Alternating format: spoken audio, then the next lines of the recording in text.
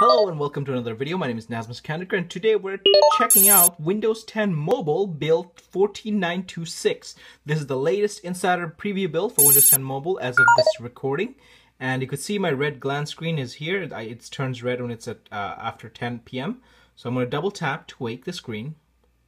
And you could see my lock screen. I'm going to slide up to unpin the thing. And we're going to check out what's new in this episode.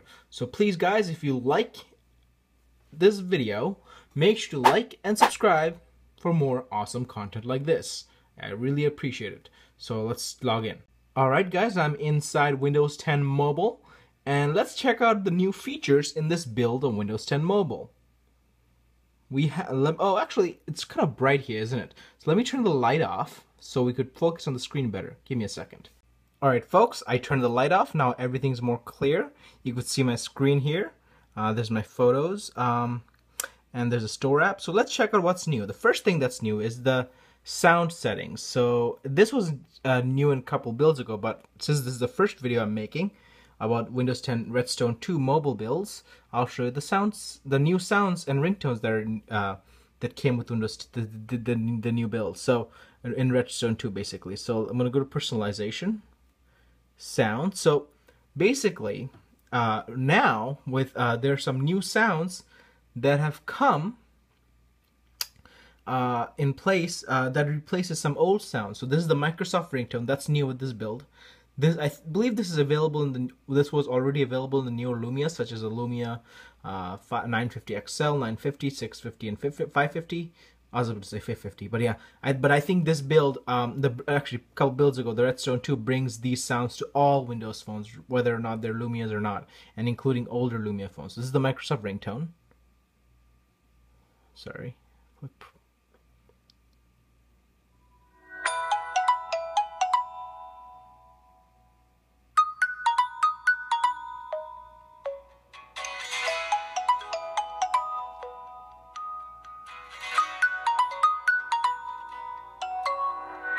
So that was the Microsoft ringtone. This actually, I guess, replaces the Nokia ringtone in the newer Windows phones. But the good thing about this update is that it replaces the stock Windows, most of the stock Windows phone ringtones, but doesn't replace your carrier or firm or manufacturer ringtone. So anything that came with this phone from the manufacturer or the carrier stays. So I got to keep my Nokia ringtone. So there's some other ringtones there that you could check out yourself. They're the old ones, but there's some nice ones that that are worth mentioning. And one of them is, I believe, actually there's some new alarm sounds as well. So these are some new alarm sounds. Oh, actually this is Windows email. So these are, I guess, these are sounds that are available in earlier versions of Windows 10 for Windows 10 Mobile. There's the messaging sound. That's Windows email or Windows voicemail, and that's a Windows calendar. And one of them is, okay, so let's check out another new sound. So these are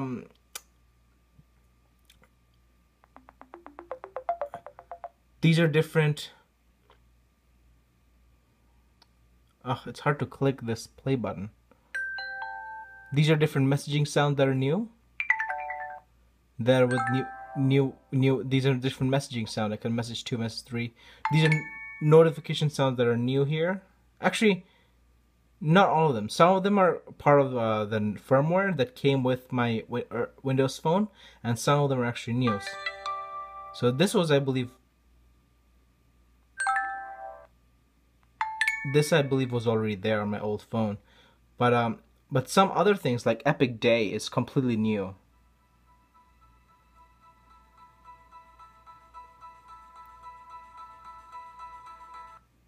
Clock 2 is new as well. I can't click the Clock 1 is new. Torchbearer is interesting. It actually sounds like it's passing on the baton from Nokia to Microsoft. So this used to be the original Nokia alarm sound, default alarm sound on old Nokia phones before Microsoft took over.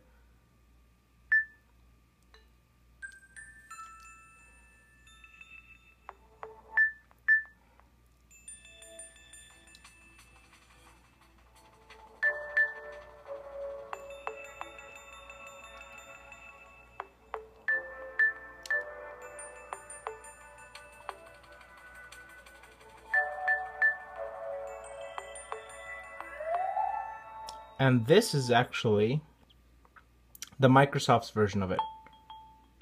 It's like a remix of the original song, and it's called Torchbearer. So I guess this is a symbol of Microsoft taking in the torch from Nokia.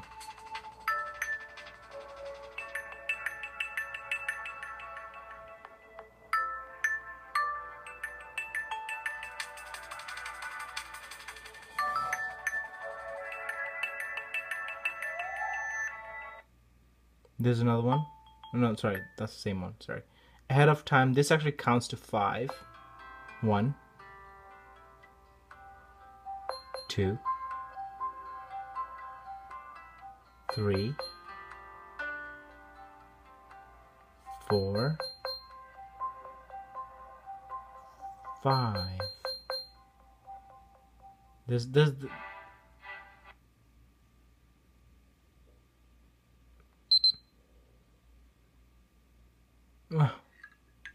some nice sound effects here as well, soundscapes. Early chill sounds nice.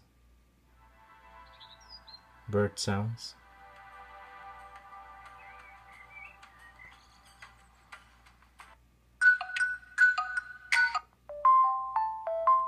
That's an original Windows Phone sound.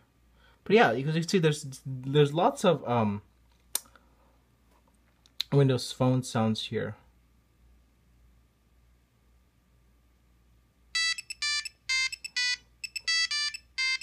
That sound effects from ancient Nokia phones that Nokia used to keep even in their smartphones back in the day, before Microsoft took over. It's nice. But yeah, there's some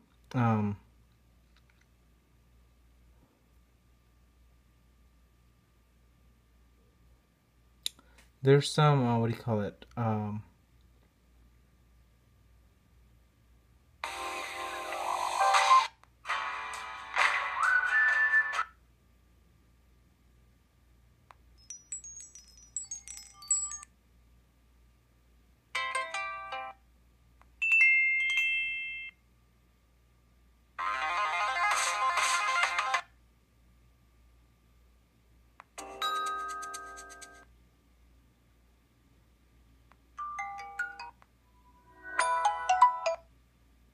But yeah, these are some of the ringtones that you could see here, guys. So it's pretty interesting.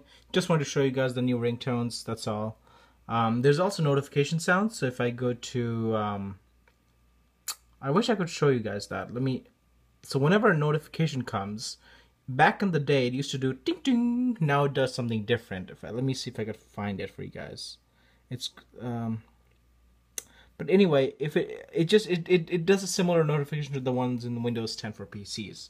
So yeah, there you go. I should create an app that triggers the manual notifications for stuff like this. But yeah, anyway, let's talk about the other features. So another feature here is, if I go to System, actually, if I go to Network and Wireless, if I go to Wi-Fi, Wi-Fi is now part of the Windows 10 Settings app. So I'll change the color theme to light color, so you guys could see better. So colors, I want to switch to the light theme. Switch to the light theme. There, you can see better now. So if I go to Network and Wireless, let me focus. Wi-Fi. Now Wi-Fi is now part of the Windows 10 Settings app. It's actually part of the same app. So if you're in Continuum and stuff, you could see a better Windows 10 settings view. It's like it's the same app. It's part of the Settings app. Before today, we had Wi-Fi Legacy. It used to be called Wi-Fi. Now this Wi-Fi app is actually it's actually literally the Windows Phone 8 Silverlight based Wi-Fi settings app. So this would actually pressing Wi-Fi before this build would launch a separate Windows Phone 8 Wi-Fi thing, and it would take you out of the Settings app, and it would not scale well to Continuum. So let's take a look what Wi-Fi, the old Wi-Fi looked like. So there's Wi-Fi Legacy. You would click it, and it opens up. You can see the animation. It opens up to you can see there's the old Settings app, and there's the Wi-Fi thing. Now this is the Windows Phone 8 thing. You could check by, although they redrew some of the controls to be Windows 10 like, it's actually Windows Phone 8. If I press and hold, this stuff is actually Windows Phone 8. You don't see any text highlights because Windows Phone 8 didn't have any hover system. So again, these are all Windows Phone 8 stuff. You click here, can connect. Oh, and there's more options if I go further. Static IP, that's not it. Let's see if I go to Wi-Fi Sense, learn more.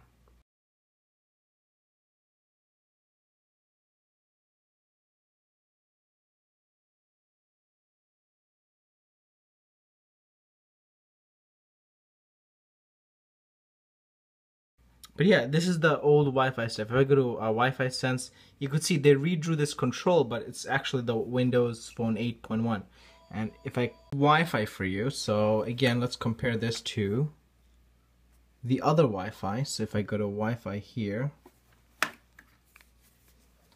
we have this Wi-Fi, there's this Wi-Fi, and if I focus camera, okay, so if I have this Wi-Fi and switch down, you can see the other Wi-Fi. Two Wi-Fis. And again, this is part of the settings app, whereas this is actually Windows Phone 8 app. And you can see if I scroll down, the banners are all messed up, doesn't look that good. Also, if I click something here, for example, if I click here, can connect. Let's try clicking here. The password system is different, like the way you type the password is different than the way you do it on the new Wi-Fi. If I click, if you touch it, it doesn't automatically connect. You have the option, just like in Windows 10, to have a checkbox that says connect automatically, and you say connect. Let's try connect here, and ask you the password for the password in line. So I'm gonna go back to my own network. So we're connected. So there you go. There's the new Wi-Fi, and finally, oh. Okay, this look.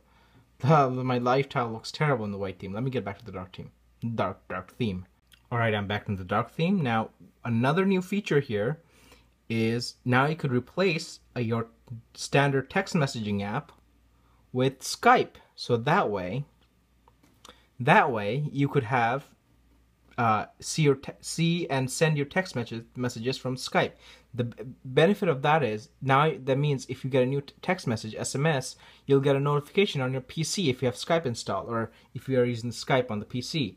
And you could use Skype to directly send your text messages by typing your message on the Skype and pressing send, and the Skype will relay the message to your phone and will send it through your phone, but you could do it from your computer. And to set that up, when you first open Skype Preview, make sure to update the app from the store, and it'll ask you to set Skype as your default messaging app. And if you want to change it in the future, you could always go to System, Messaging, and the bottom it says Default Apps. Mine's set to Skype Preview, but you could again switch it back to Microsoft Messaging. Now, even if you switch your default, it just shows it just means that the text message will notify you. The notification for the text messages will appear for the default app, but you could still use the other app to do your text messaging. So even if you have Microsoft Messaging the default, you could still use Skype to send text messages. Also, you could also use the messaging app to send text messages even if you have Skype. So let's open Skype and see how it's like. I'm gonna open Skype. This is Skype. It's loading, and you could see I have several releases coming, and these are all text. Some of them are text messages. For example, this is a text message right there for messages that I got earlier. This is a random number that automated text messaging rather than showing you personal information. I went to this one, but you could send and receive text messages here. See, it says here, type an SMS message. So there you go. That's very cool. So there you go, guys. I believe that's all the feature for now that's new to Windows 10 Mobile. If there for future builds, inshallah, when it comes out, I'll try to be one of the first to show you guys what's new in the future builds, so you don't have to take the risk of installing these builds yourself. So if you like the content, make sure to like and subscribe. I really appreciate it. So thank you guys, and have a good one. Bye-bye.